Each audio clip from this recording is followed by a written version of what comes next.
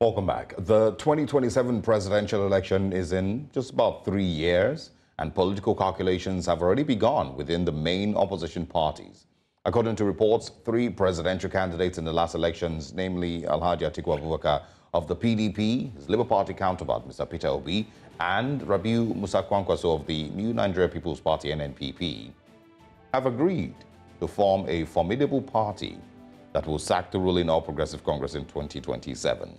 The co-convener of the National Consultative Front, NC Front, Professor Pat Utomi, reiterated that this proposed merger of opposition parties to wrestle power from the All Progressives Congress in 2027 is not for machine politics, but for genuine service to the people. He added that the new party's name is yet to be revealed. Let's find out more this morning on Breakfast Central, as we have joining us Professor Pat Utomi. Good morning. Thank you very much for joining us, sir. Good morning, Prof. Pleasure yes. to join you. Yes.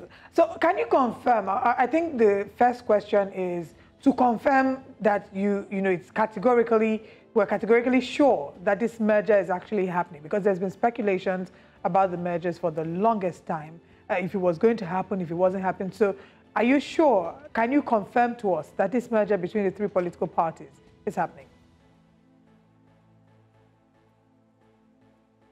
Well, I think the narrative is completely wrong, and it is pushed by the media. I don't understand why. First of all, we are not talking merger of anything. We are not talking 2027. All the introduction is actually completely wrong.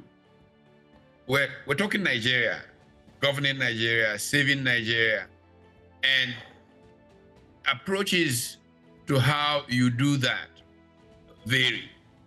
Now, one approach is to look very critically at why Nigeria is prostrate right now. Nigeria is prostrate. Anybody who doesn't accept that needs to see a psychiatrist. Why is Nigeria prostrate? In our view, Nigeria is prostrate because it has what we call political parties, which are really not political parties. It has machine politics that is coupled together by interested parties, majorly for the purpose of state capture and the use of the state for personal aggrandizement. And so the people feature so little in the calculations of the political class that you can see why progress in terms of the quality of life of the people is not there. A real political party, first and foremost, is based on a set of ideas about how society should be organized. An ideation process, which results in what some people like to call ideology. But for me, ideology, the usage is old style, capitalist, socialist, and stuff like that. But in general, that's what it means. You believe in certain things, and so you join a group that believes in those things. You can see as people go from party A to B and back in party A, and then to C and back in A, 6-7 times in the course of 2-3 years, that people don't think that there's any difference between A and B. And so they do those things essentially as a matter of jockeying for personal advantage. So the first thing that we're dealing with is creating a set of ideas about how society should be organized. When we agree that these are the ideas on how to organize society for the good of all, then we agree to values, because values shape human progress. Anybody who says character does not matter doesn't know what he's talking about. I like to quote the motto of a school in Owerri, which was taken a bit from Billy Graham.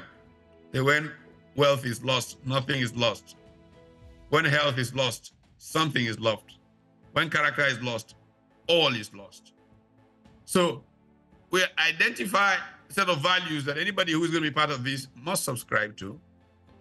And then we develop a national strategy.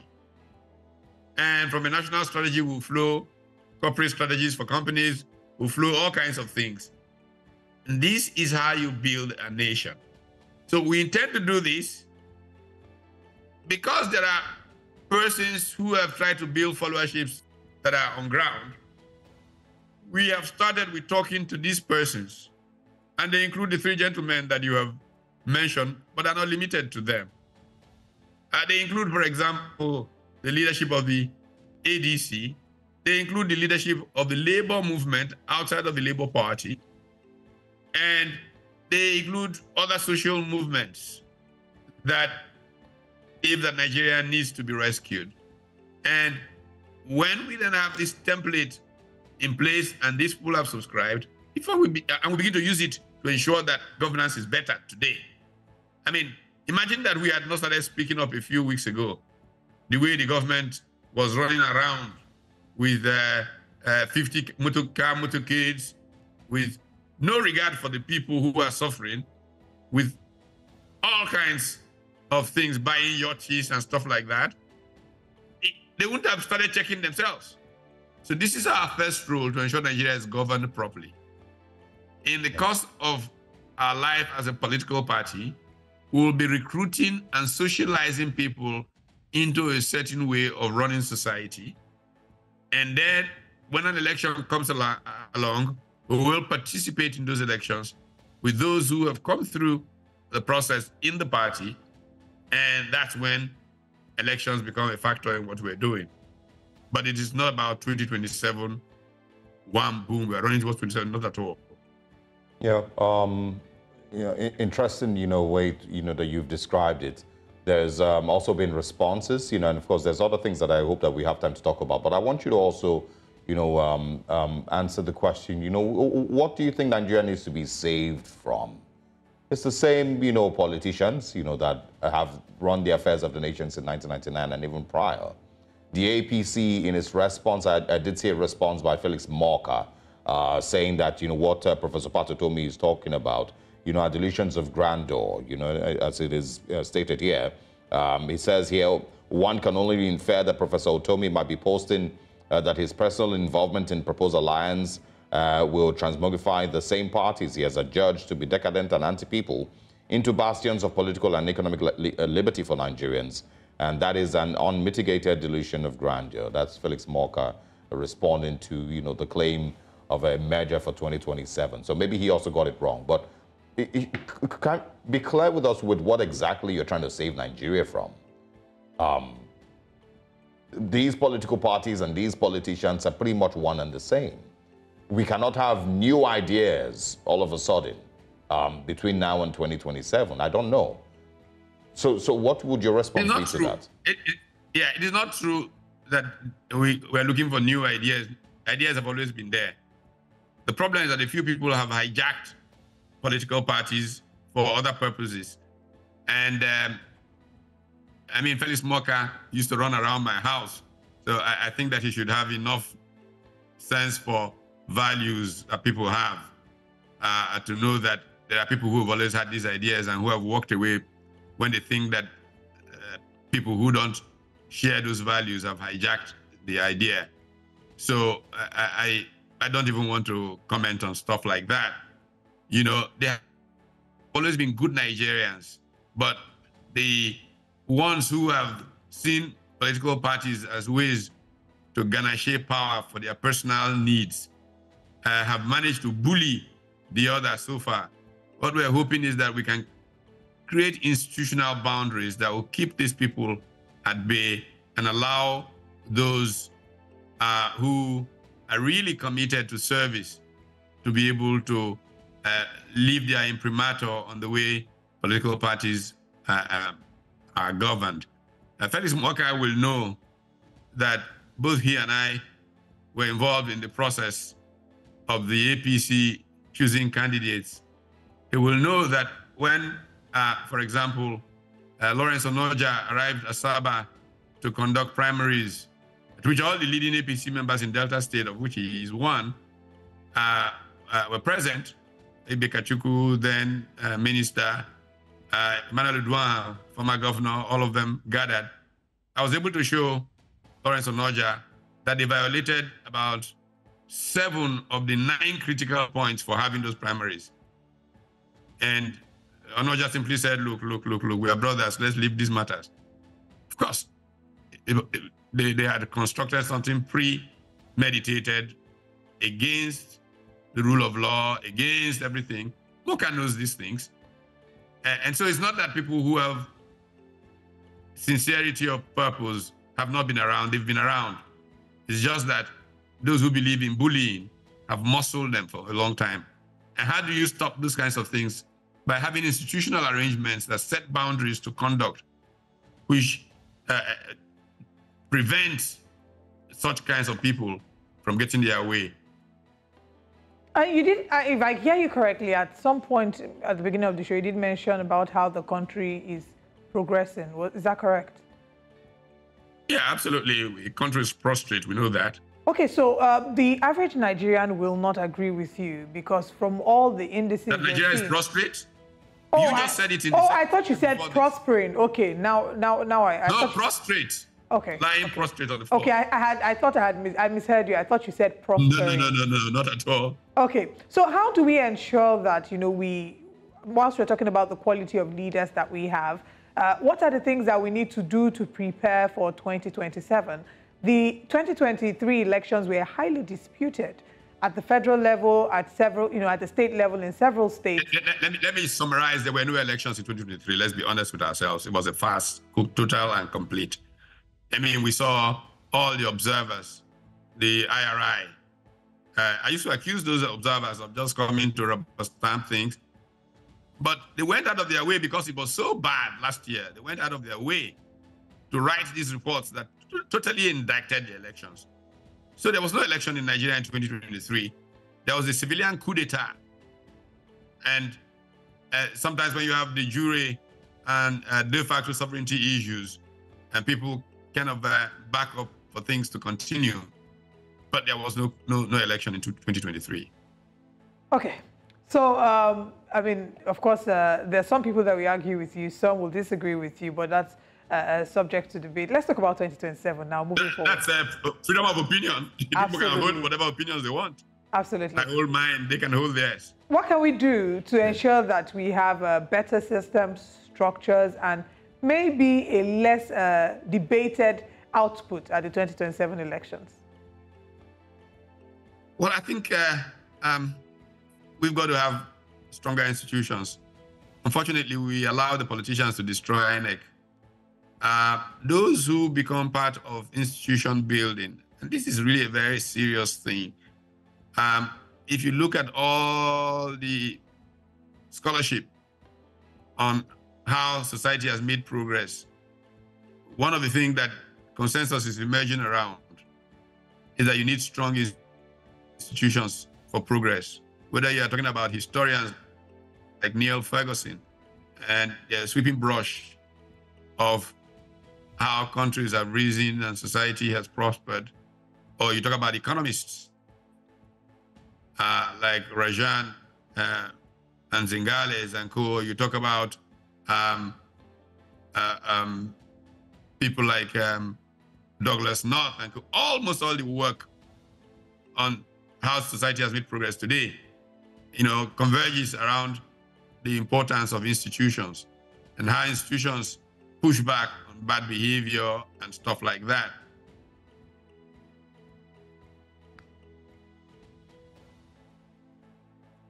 Professor Utomi, we seem to have lost,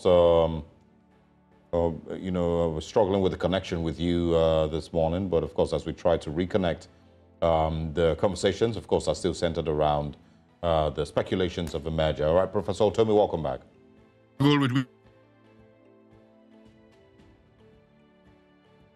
Again, little struggle with the connection there with Professor Utomi.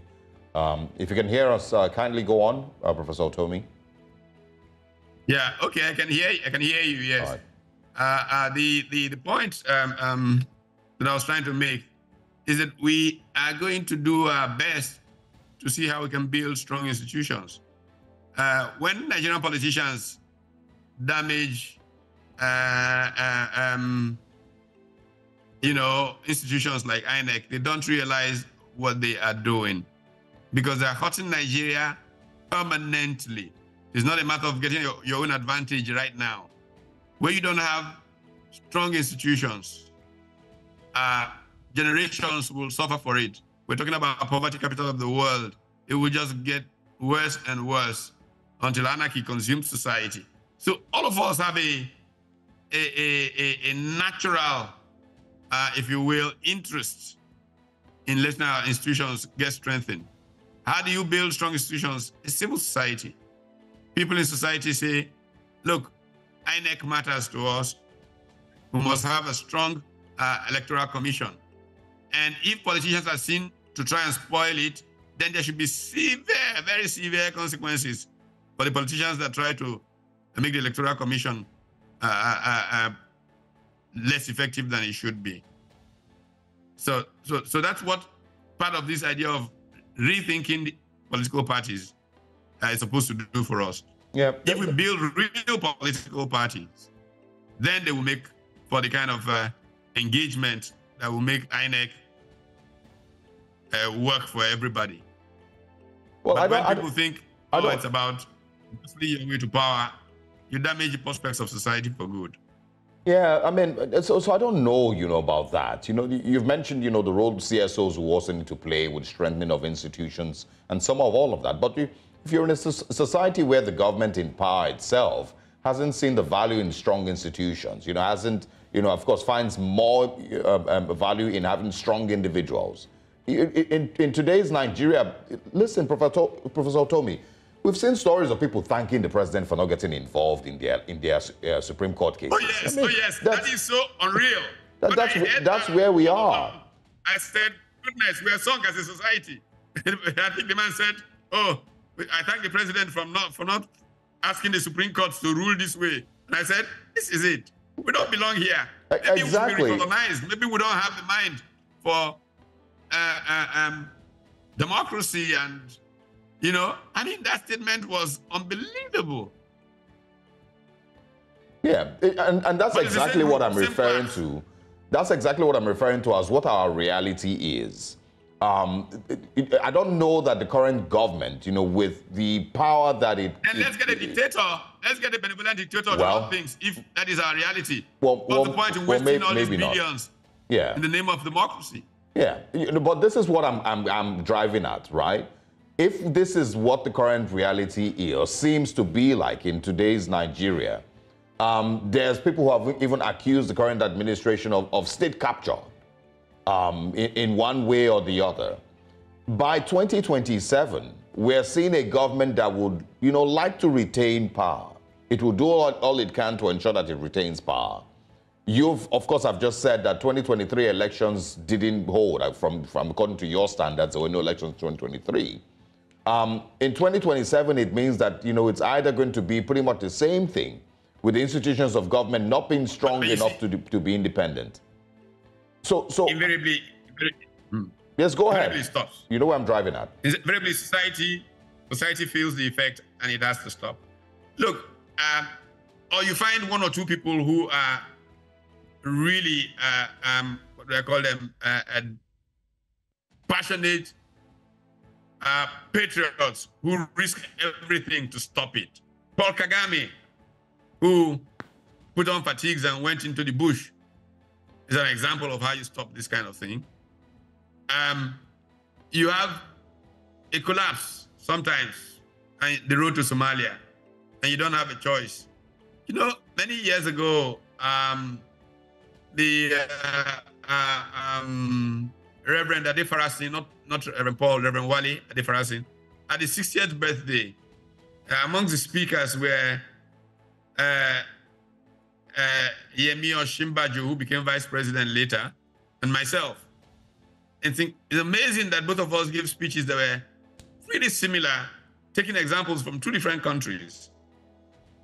In the case of Professor Osinbajo, he talked about Somalia and how he was in this UN committee to help Somalia set up a new constitution. And he arrived there and he went to a refugee camp. He saw some gaunt-looking man holding a bowl, looking for rice to eat. And something about the man seemed familiar. And he kept wondering, what is the... And it turned out the man used to be, I think, Chief Justice of the Federation, who he had met in previous assignments at the UN and stuff like that. That's what he had been reduced to by this kind of politics. And I told the story from Liberia. again, a schoolmate of mine who became Liberia's ambassador to Nigeria, as a Reynolds for when grad school together in the United States. And how he said to me, "You Nigerians are amazing, you know. You're spending billions of your money and pouring Nigerian blood like water down the streets of Liberia. And we're very grateful. But we don't understand you are doing the same very things that brought us to where we are. Right. Can't you learn from us?" Professor, we've run out of time, unfortunately, because we have to end the show. But we thank you so much for all the points that you've highlighted so clearly. And we do hope that we have a better testimony and that by the end of 2027, you will be able to be of the opinion that an election was held. All right. Seems the network has disconnected. Thank you very much, Prof, for joining. All right. Thank you very much. Thanks for stopping by.